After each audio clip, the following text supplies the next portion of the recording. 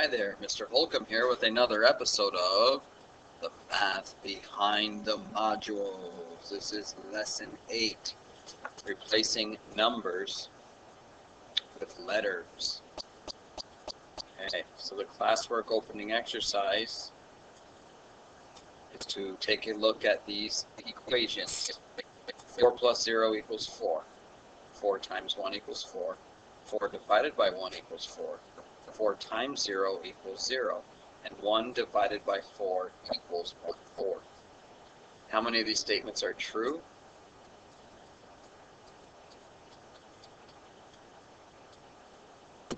All of them are true. How many of those statements would be true if the number 4 was replaced with the number 7 in each of the number sentences? So in other words, 7 plus 0 equals 7. 7 times 1 equals 7. 7 divided by 1 equals 7. 7 times 0 equals 0. 1 divided by 7 equals 1. 7. Those are all true. All of them. Would the number sentences be true if we were to replace the number 4 with any other number? Be careful. Think about it. I can put any number in place of 4 here and add 0 to it and get that back. Even 0. 0 plus 0 is 0. 0 times 1 is 0. 0 divided by 1 is 0. 0 times 0 is 0.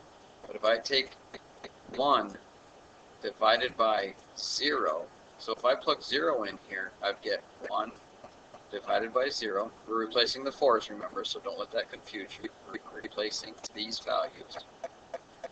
So if I replace the 4 with 0, 1 divided by 0 is undefined. You cannot divide 1 by 0. Okay, so here's my calculator. So what I was saying was 1 divide 0, enter. Error, divide by 0. The calculator just stops and says you can't do that. Either quit or go back and change something. Okay, so we cannot divide by 0. So would the number sentence be true if we were to replace the number of 4 with any other number? And I would say no. The first 4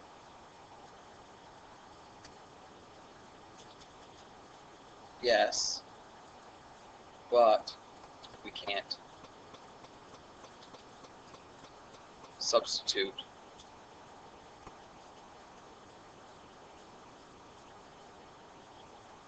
zero in the last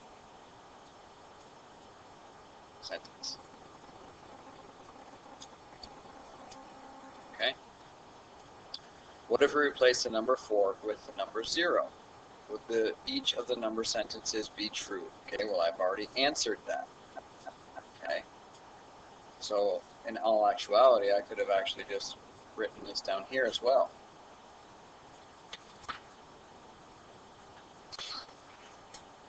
Okay? What if we replace number 4 with the letter G?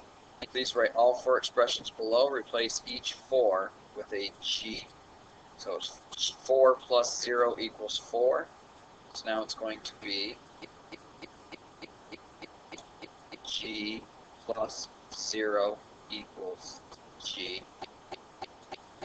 The second one is 4 times 1 equals 4.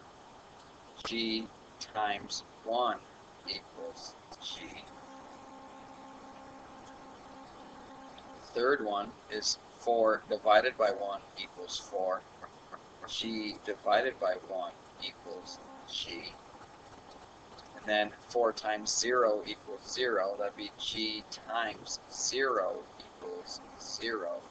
And then finally the last one says 1 divided by 4 equals 1/4. 1 divided by G equals 1 over G.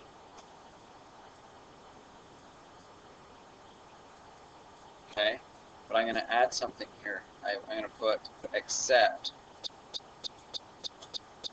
when G equals 0 for this one. We cannot divide by 0. Every other number we plug in, that would be true.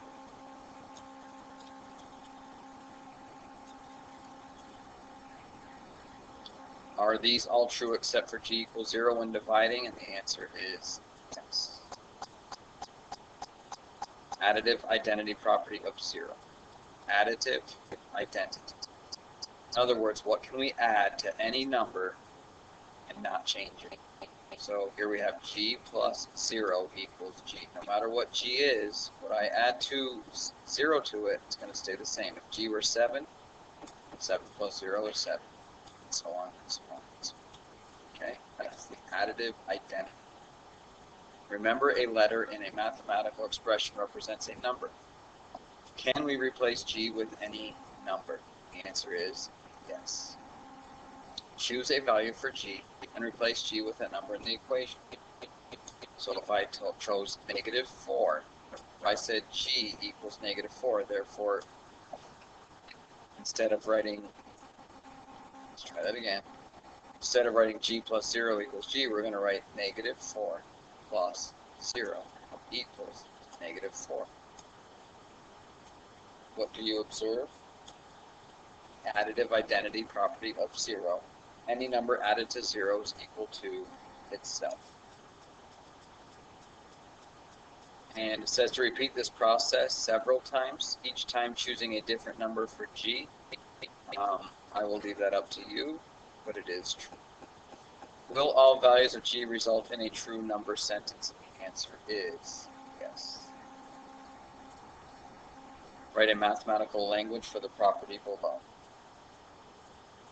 Okay, g plus 0 equals g.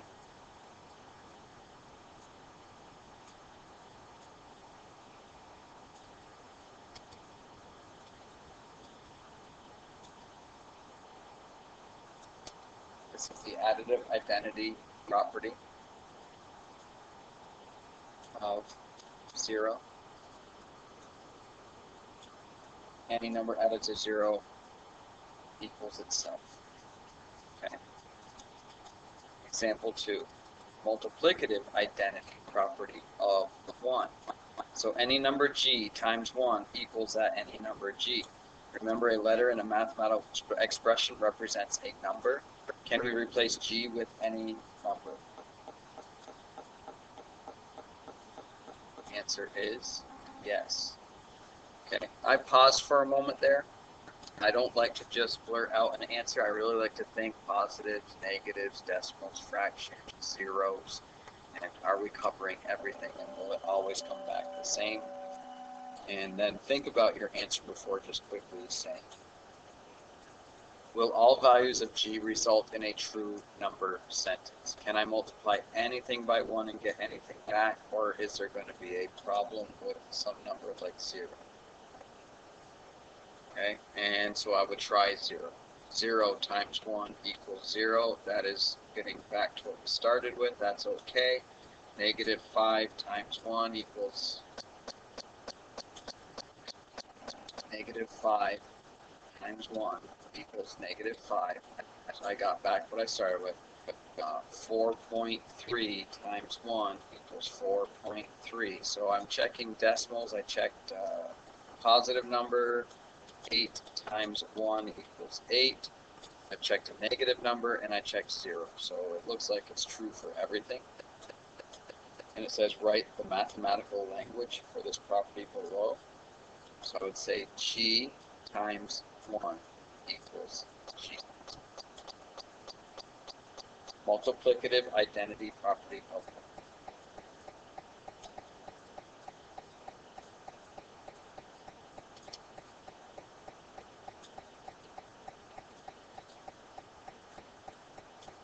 What that means is no matter what I multiply something by a number by 1, I'm always going to get that number back. Equals itself. Okay, example 3. The commutative property of addition and multiplication.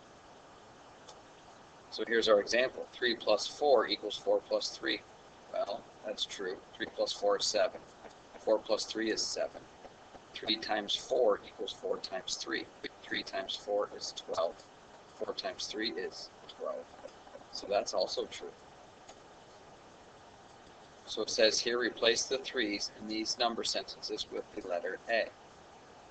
A plus 4 equals 4 plus A. A times 4 equals 4 times A. Choose a value for A and replace A with that number in each of the equations. Here's what you observe. And a number do I want to choose? How about 7? 7 plus 4 equals 4 plus 7. 11 equals 11. A is 7 times 4 equals 4 times 7. 28 equals 28. What do I observe? I observe that every time I pick a number, no matter what order we add or multiply, we get the same. Will all values of A result in a true number sentence? Experiment with different values before making your claim. Okay, the answer is yes, because if I multiply 0, I would even try 0. 0 times 3 equals 3 times 0. Yes, that's true. 0 equals 0. 0 plus 3 equals 3 plus 0. 3 equals 3. That's true. So I'd say yes. Now write the equations again, this time replacing the number 4 with the variable b. So we had a plus 4, and we're going to change that to b, equals b plus a. A times b equals b times a. Will all values of a and b result in true number sentences for the first two equations? And I'm going to say yes. It says to experiment before making my claim, so let's pretend I didn't write yes. Let's make a equal to 7, b equal to negative 2. 7 plus negative 2 equals negative 2 plus 7. 5 equals 5. 7 times negative 2 equals negative 2 times 7. Negative 14 equals negative 14. Now I'm going to say yes. Write the mathematical language for this property below. A plus b equals b plus a is the commutative property of addition.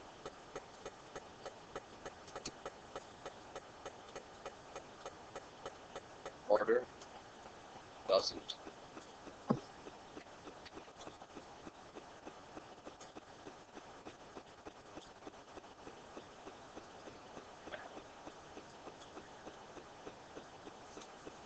Then I'm going to say a times b equals b times a. And that is the commutative property of multiplication.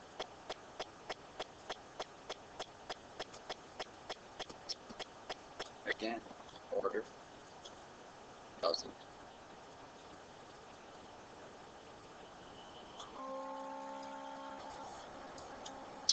Okay, example 4. 3 plus 3 plus 3 plus 3 equals 4 times 3. 3 divided by 4 equals 3 over 4. Replace the 3's in these number sentences with the letter A. A plus A plus A plus A equals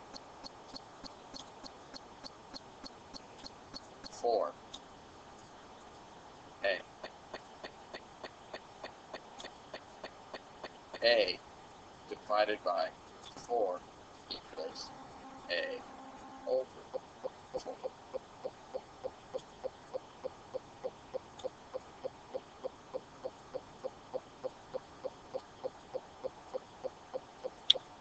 This 4a can also be written like this, 4 times a. I'm going to start getting away from having a variable x because variables are just that. We use letters that mean they're numbers. So that times symbol looks like a variable x. So this could mean 4 times x times a, where x could be 2 and a could be 5, and you'd get 40. But at this moment, I will just say it 4 times a, or simply 4a. Alright, choose a value for a and replace a with that number in each of the equations. Okay, what do you choose? So if I have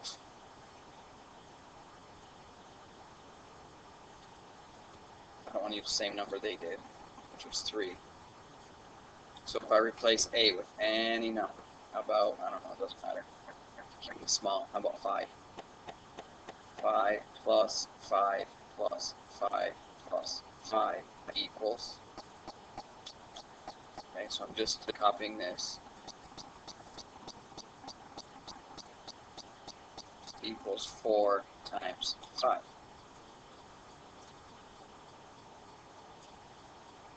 The other equation was 3 divided by 4 equals 3/4, or a divided by 4 equals a over 4. So 5 divided by 4 equals 5 over 4. So what do you observe? As long as you aren't dividing by 0, these are always going to be true, or we can get a solution. The results are always going to be a true sentence. Will all values of a result in a true number sentence? The answer is yes. And now write the equations again, this time replacing number 4 with the variable. So what they're saying is we're going to take that a that we just changed to say a plus b equals b plus a.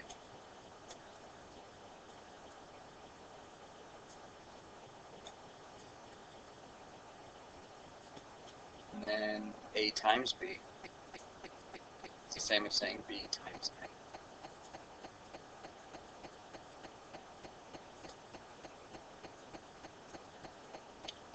It says, will all values of a and b result in a true number sentence for the equations? And the answer is yes. If you want to try some numbers, try them, see if it's true, but the answer will not be true every time.